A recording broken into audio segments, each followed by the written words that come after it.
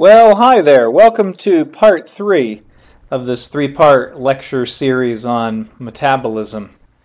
And we covered, thus far, we did an overview of chemical reactions and enzymes. We talked about glycolysis and the Krebs cycle and the electron transport chain. So now I just want to summarize up these processes and then move on to anaerobic respiration or fermentation. So just looking at the three processes that we just discussed, glycolysis, Krebs cycle, and the ETC, or electron transport chain, I wanted to give you an idea where those processes take place within eukaryotic cells and prokaryotic cells. So glycolysis, both in eukaryotes and prokaryote cytoplasm. Krebs cycle in eukaryotes, the matrix of the mitochondrion. So I put the picture of the mighty mitochondrion down below, and the matrix is that blue area. It looks like a really cool swimming pool, which is how I'd want my pool to look, of course. I could tell people it looks like the mitochondrial matrix pool, and it would be awesome. So that's where the Krebs cycle takes place, in this aqueous environment within the inner membrane, which is called the cristae of the mitochondrion. In prokaryotes, they don't have mitochondria, so Krebs takes place in the cytoplasm. The ETC, it takes place in eukaryotic cells in the mitochondrial inner membrane. So the inner membrane, like I said, is also called the cristae, and it goes back and forth, large amounts of surface area with all these convolutions and bends and folds in it. And so more surface area, more functional area to make ATP and to generate energy for the cell.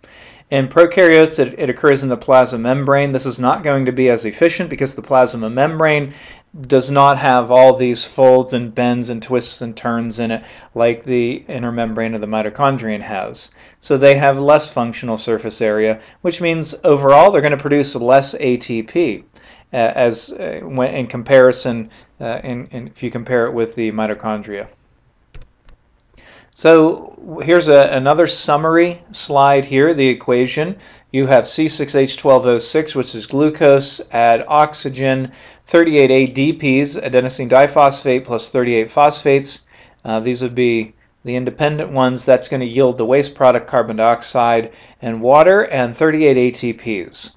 So this is the overall goal, and this equation is for prokaryotes. If this were eukaryotes, the number would be 36 instead. But like I said, there is variation with this number of how many ATPs are actually produced from cell to cell and different from organism to organism. So looking at the totals for each process, glycolysis, remember it produces 4, but only 2 can be used by the cell because 2 are consumed in the beginning stages, the prep stage of glycolysis. So we take 4 usable minus the 2 that are used, and so we have a net gain of 2 ATPs. In the Krebs cycle, for every molecule of glucose, you get 2 ATPs. I want to specify that because every turn of the Krebs cycle, you get 1. But that's only for half a glucose. That's just for 1 pyruvate. 2 pyruvates equals 1 glucose molecule, so for every glucose you're going to get 2 ATPs. In the ETC, eukaryotic cells will produce approximately 32, 34 in prokaryotes. So you get a few more out of the prokaryotes than you do in the eukaryotes. And the goals for each process, the goal of glycolysis is to catabolize or split glucose, break it down in a 10-step process into pyruvic acid, producing a little bit of ATP along the way, and also NADH. Krebs cycle, to obtain the electrons from pyruvic acid, which were originally electrons of glucose, and then transfer them to the electron carriers so they become NADH and FADH2. Remember, NADH was NAD plus before it was reduced, and FADH2 was FAD before it was reduced. And remember, reduction means gaining electrons. So these electron carriers take the energetic electrons from pyruvic acid, hold on to them, and then the energy from those electrons is utilized to make ATP in the next step, the electron transport chain. So those electrons provide that energy to, if you remember in the last part near the end when I tried to summarize or explain the ETC, the energy from those electrons is used to actively transport H plus ions from one side of a membrane to the other to create the proton motive force so that ATP can then, ATP synthase, the enzyme, can then generate ATP from ADP. So that's the summary of it. This is the overview of it. Summaries are important slides, so my college students, please pay attention to this slide. You'll need to know some information from it. So we're going to go back now. We completed aerobic respiration where the final electron acceptor was oxygen. Now we're going to look at anaerobic respiration where the final electron acceptor is not oxygen. This yields far less energy. Far fewer ATPs are produced from anaerobic than from aerobic. But aerobic will produce ATPs.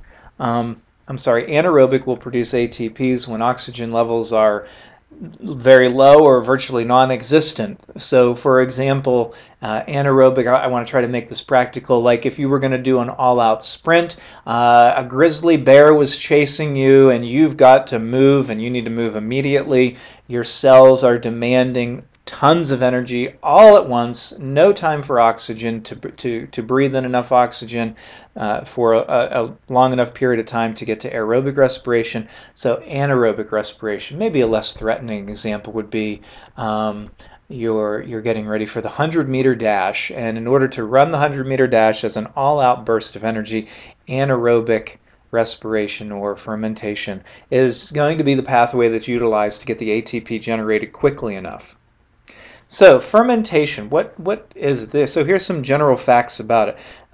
Releases energy from oxidation of organic molecules. So these organic molecules are giving up their electrons, and so we call that oxidation. Energy will be released when those electrons are removed from those organic compounds. It doesn't require oxygen, so that's a benefit. Oxygen is not necessary for this process to occur. It does not use the Krebs cycle or the ETC. It produces only 2 ATPs, and that's through glycolysis. Specifically, fermentation itself, the biochemical processes of fermentation produce no ATPs, but glycolysis is part of it, so I guess you can say 2 ATPs are made. What's an important benefit of it? Well, it provides glycolysis with a steady supply of NAD plus and NADP plus, which is another electron carrier that is found in some organisms. So the glycolysis can continue producing ATP.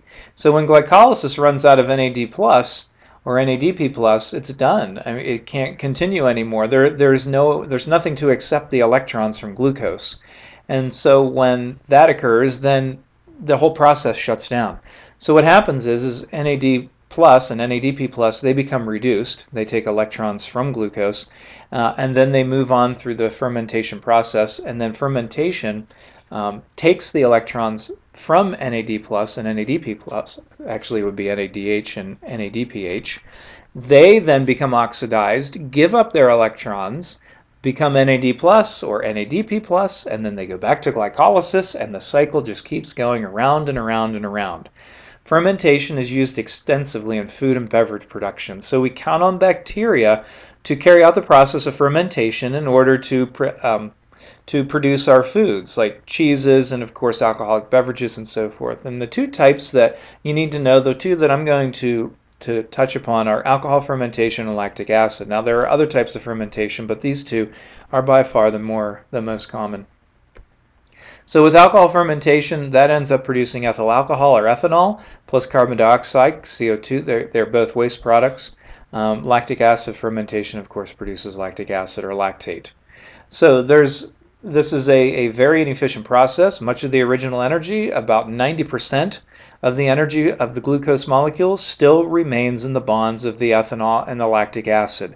So 90% of the energy does not get extracted through the process of fermentation. That's why you're only getting 2 ATPs. Aerobic respiration is much better, but it's not great.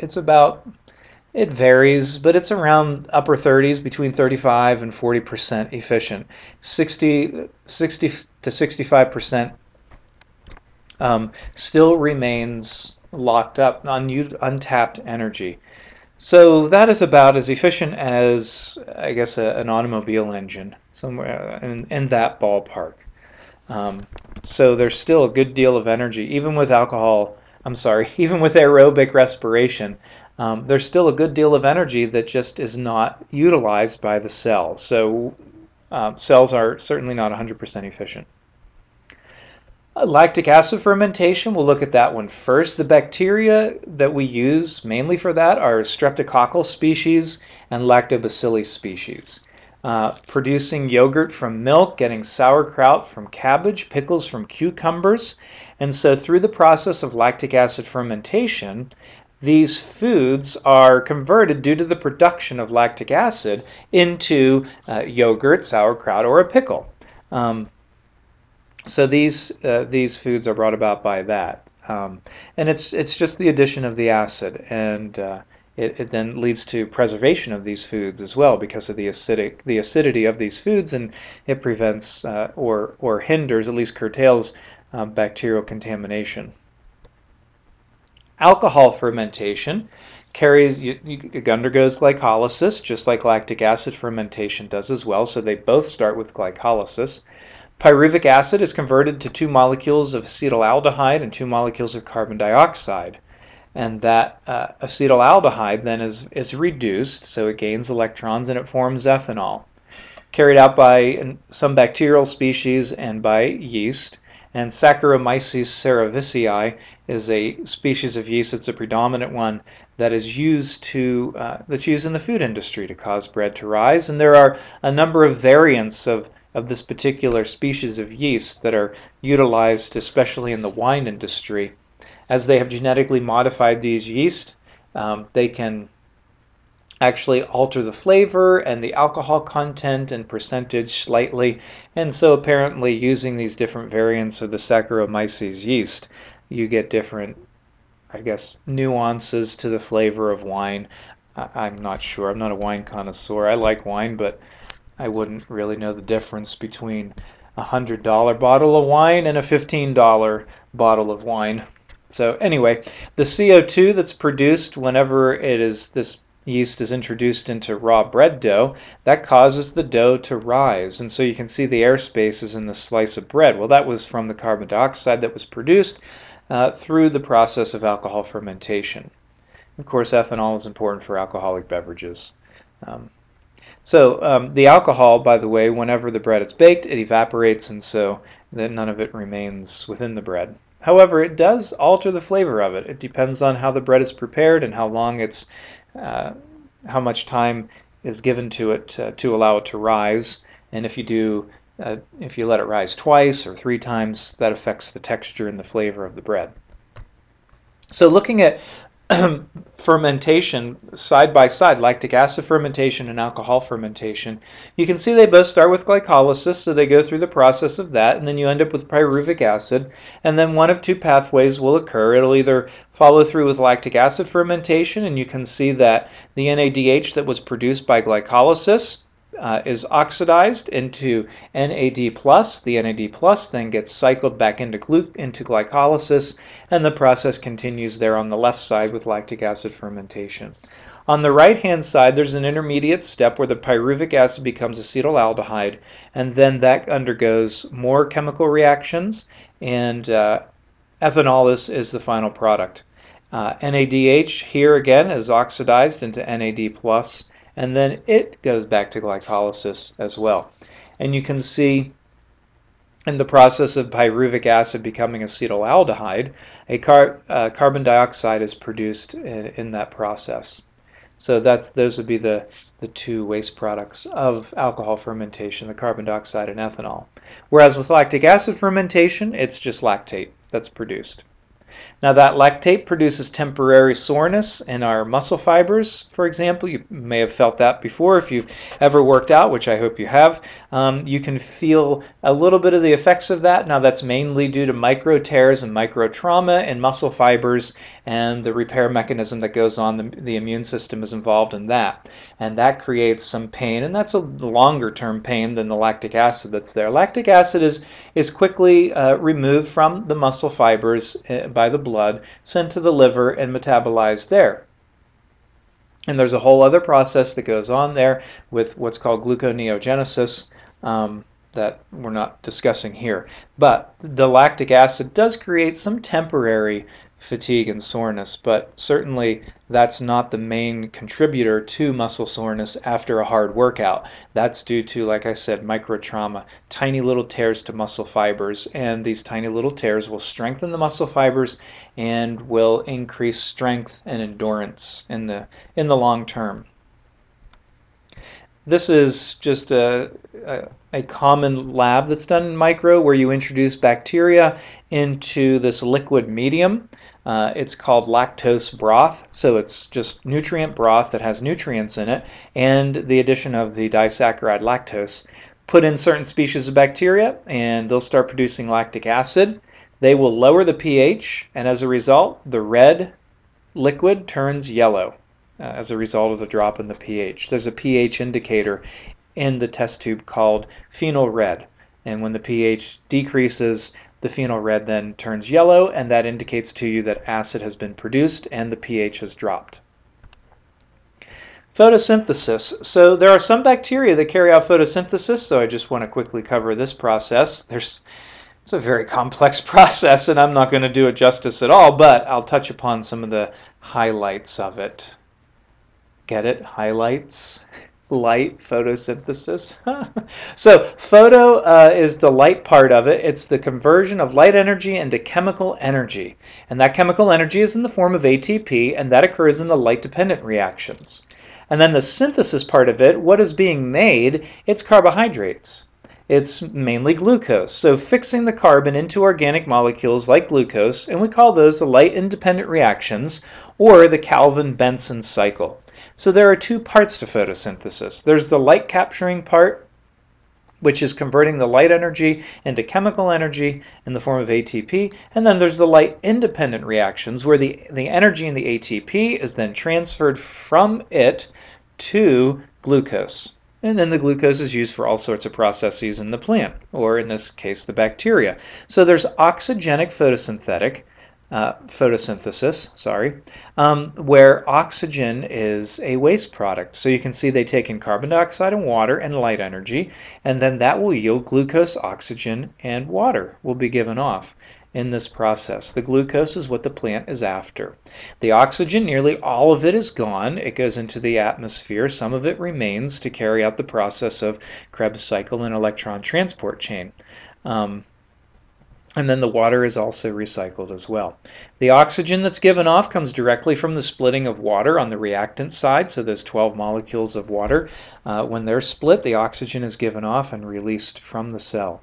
And that's the oxygen that we are currently breathing right now. There is anoxygenic photosynthesis, in which oxygen is not given off. And you'll notice the equations look very similar, except in the place of H2O, we have H2S, hydrogen sulfide. So these are purple and green sulfur bacteria. So they're using sulfur as their electron acceptor in this process. And then you'll notice they're producing glucose as well, because you got to have glucose in order to get glycolysis and to then move on to fermentation or the Krebs cycle. And then water and sulfur are given off. So there are, of course, plants and algae carry this out, but there are bacteria that carry out photosynthetic processes as well. So, very quickly, this is graphically what photosynthesis looks like. If we want to be technical, we could call this photophosphorylation, because that's really what the light-dependent reactions are all about. That's what we're looking at here, where light is absorbed by these green blobs that are called photosystems. Those photosystems will absorb different wavelengths of light, or different colors of light, we could say. And then the energy from the light is transferred into electrons. Those electrons that are now energized, the energy from those electrons will be used in the same way that they were used in the electron transport chain in respiration. So there are H+ ions that need to move from one side of a membrane to the other side of the membrane. So in this picture here, the colored part, that's a membrane inside the chloroplast. It's called the thylakoid membrane. And running through that membrane is an ETC. There are actually two electron transport chains in the light-dependent reactions or the light reactions. And so these energized electrons, the energy from them will be used to actively transport H plus ions to the top of the picture, to the top of the membrane. H plus ions will accumulate and accumulate on one side of the membrane, and then that proton motive force will occur again. That will all take place. It will form, and then this colored picture, which is so nice, didn't have the last step, and so I had to get this generic black and white one here. Step 6. Those H plus ions will be trying to create equilibrium, but they can't get through the phospholipid bilayer because of the lipids, till eventually they reach the enzyme ATP synthase. Hydrogen ions will go through the synthase will turn and convert ADP into ATP. It's very similar to the last electron transport chain that we looked at that takes place in mitochondria, or the cell membrane of bacteria. But of course there are pigments and there's light involved, but the overall goal is pretty much the same. I mean, the end product needs to be ATP. That's what all cells are after. But what's cool about plants and cyanobacteria and algae and purple and green sulfur bacteria is that they use chemical, in the case of the sulfur bacteria, they use chemical compounds, or they use light energy. And they can convert those energy forms into something else, into chemical energy. It's amazing how this happens. And then, because they're producing their own energy, they can then use it for all of their cell processes. So, of course, plants and algae and bacteria that photosynthesize, they don't need to eat anything. They don't need to consume anything. They just need some minerals from the ground and, of course, water to replenish the H plus ions that are necessary to make the ATP.